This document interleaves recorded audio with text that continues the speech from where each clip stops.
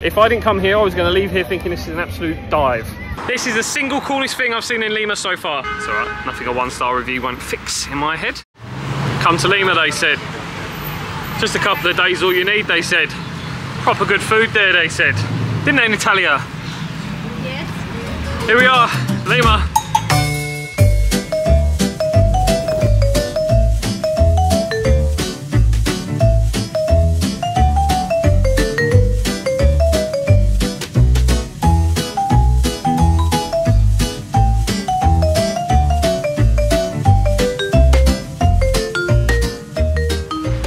First tourist attraction we found is a park where they feed cats. Little reason for you to come here. Where's Nat? I've lost her. They've got people here that feed these cats and keep them here in the park. And then it makes it a tourist attraction for people like Natalia. Yay, kitties. They've got parakeets here. Can you not hear them? I can hear them, but I don't see them. Oh. I'm very underwhelmed so far with Lima. I thought as we flew in that it looks like not really my sort of cup of tea. It's just a massive city. Boring, to be honest. It's not really anything special. There's an old town apparently which we will go and explore, but right now all we've had so far is some churros from some restaurant that's been there since 55 years. 1968, and they've got apparently the best churros, and they were not the best. I think it was pretty poor actually, and there were 23 soles for some churros with a bit of ice cream. Oh yeah, I got you worked out, mate. You've done us, you've had us by the balls. It's alright, nothing a one-star review won't fix in my head. This area is called Miraflores. It's a district in Lima, and so far all they've got is a little park where they feed cats and keep them there. It's like the worst kind of zoo. Miraflores is the place where all the accommodations are. I thought, oh, but there must be stuff to do there then. Nope. The reason all the accommodations are there is because it's a safe area with a lot of restaurants. It's where all the tourists go. There's literally nothing else here. We're going down the beach now, have a little look at that, see what that's all about. I can't believe how dead this place is. There's nothing to do. There's a chocolate making class. There's a chocolate making class. A food tour. There's a food tour. Where's the food tour? That might actually be all right. And there's a chocolate making class. That's what you've already said that, yeah? Did I? Yeah. Walking tour, chocolate making class, food tour. There's some ruins. Some ruins. Some ruins. Basically, it looks like a shrub of dust. The cat park. Cat park. Jesus. Well, yeah, that's it. Oh, and there's a shopping mall that's been built on a cliff. Into a cliff, yeah. Into a cliff, sorry. What are you supposed to do here? I'm missing something. This must be. This is the single coolest thing I've seen in Lima so far. That is cool. There we go. Things are starting to look up. The day is progressing.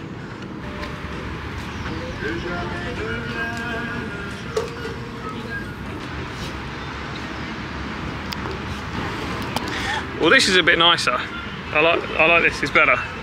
But still, the beaches are a bit just black. Nah, it's not real. It's not exactly paradise. I'm not gonna lie. I don't know what that massive mountain over there is. I can't find any inspiration here. No motivation. I just don't really see the point of it. Why do people come here? We'll go and see the old town, see if that's any better.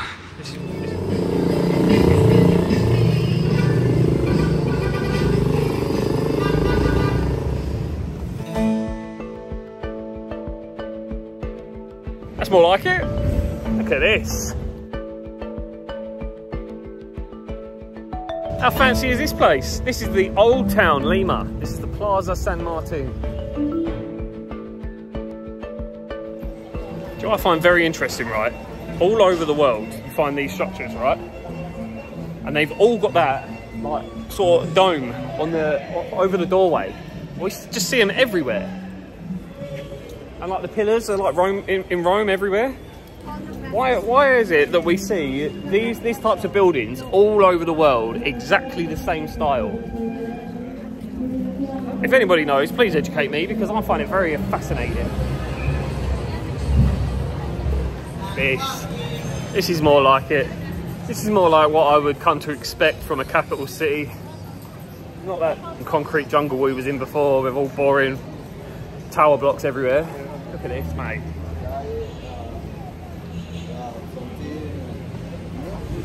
Much nicer, much nicer. And there's actually stuff going on as well. There's a lot of people here.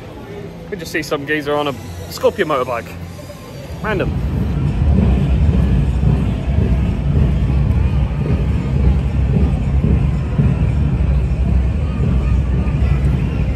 It's very interesting to come to the city right after we've been in like rural Peru. Just see how differently people dress. They dress very modernly here.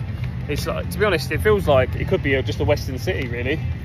Yeah. But yeah, it just feels like you know, everyone's got their phones and everyone's got the newest tech and everyone's wearing more modern clothes. It's just a very big difference to the rest of Peru that we've seen so far. It's very modernised here, and I wasn't actually expecting that. Lima's such a big city as well. It's huge. So at Miraflores, where we're staying, there's a load of accommodation there, and you've got the beach there, and apparently that's where all the best food is. We've had a bit of food there, it's all right. It's a lot of American food there. But if you actually want to come and see like proper Lima, I think this whole old town is like a big historical centre.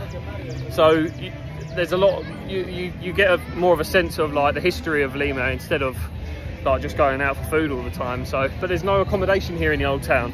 It's just little souvenir shops, restaurants, and yeah, and like government buildings, restaurants, museums and stuff. So that is the difference, and I actually like it. Lima Old Town has saved Lima in my eyes. If I didn't come here, I was going to leave here thinking this is an absolute dive, absolute waste of time coming here, but it's actually good. This is actually good. Just come to the old town and have a look around here. Like, there's just so many streets of old historic buildings, right? Mad. Like, look how old this is.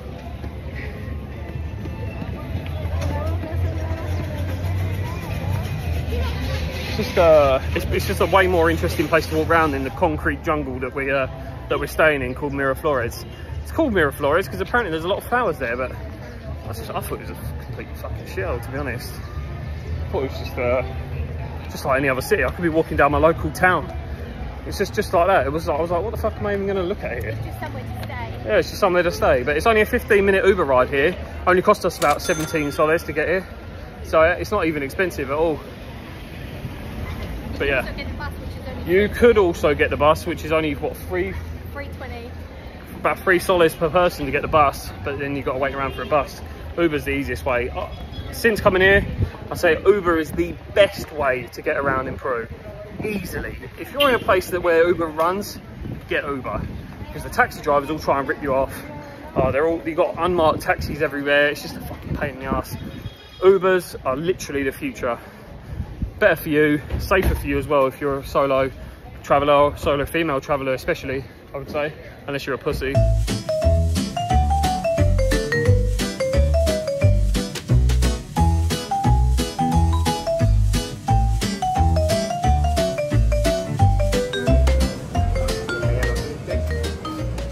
Now this drink here is a corn drink called chicha morada. It is made of corn coulis, which is a purple corn, believe it or not, and it's grown mainly in the Andean mountains. It actually originates from there, from the 1870s was the first time any Westerner discovered it, but it's actually from pre-Hispanic times, and it tastes like corn.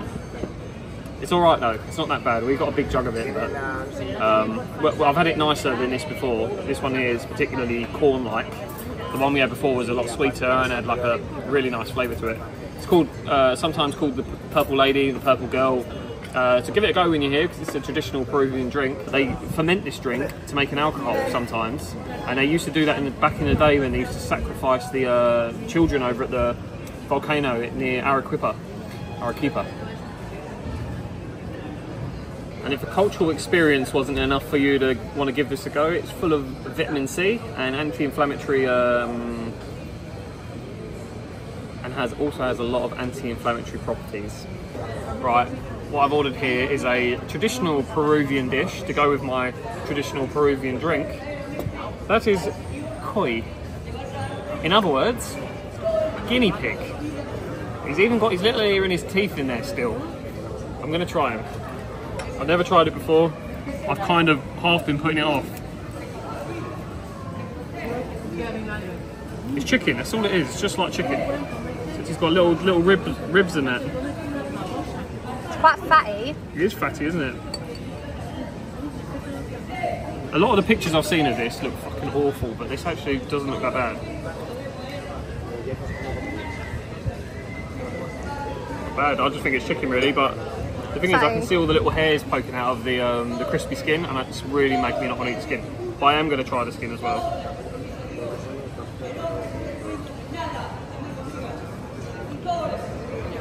It's actually not bad. It just, you would think it's chicken. It's literally just like chicken, to be honest. It just got teeth and an ear. Anyway, bon appetit.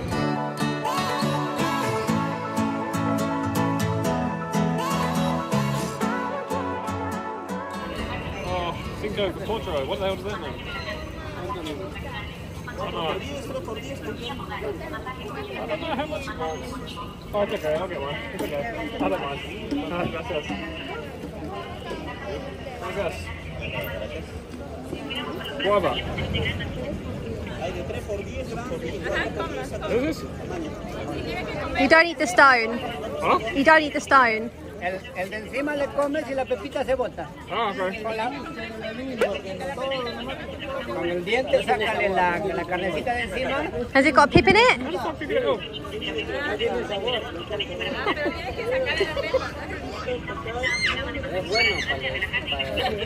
Foreigner.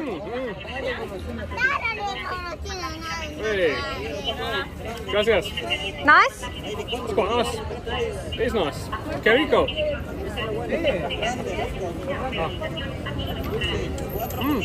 You take the furry stuff off. Guava. Cheers. You want it?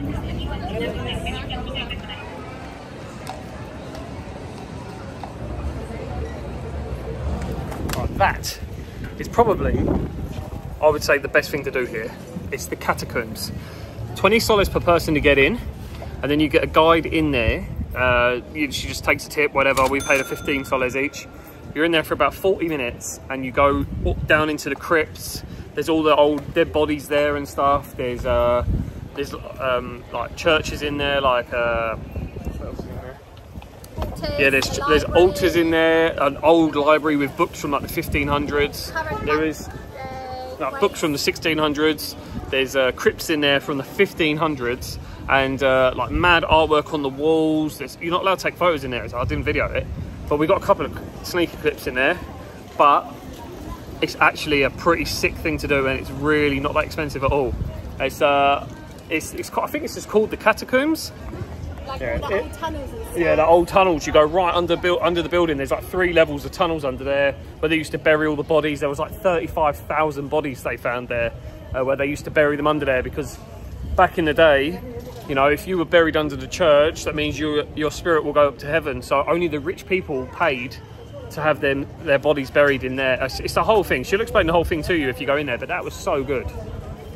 That was good in there, wasn't it? Yeah, we struggled to understand the lady a little bit, but she was good. Yeah, she spoke very, very quickly. Like, she might as well have spoke Spanish. Yeah, it was cool though, really good, worth the money, worth the £2, whatever it was. £4 each. £4, yeah. Yeah, it was good. Definitely good. I recommend that to anybody.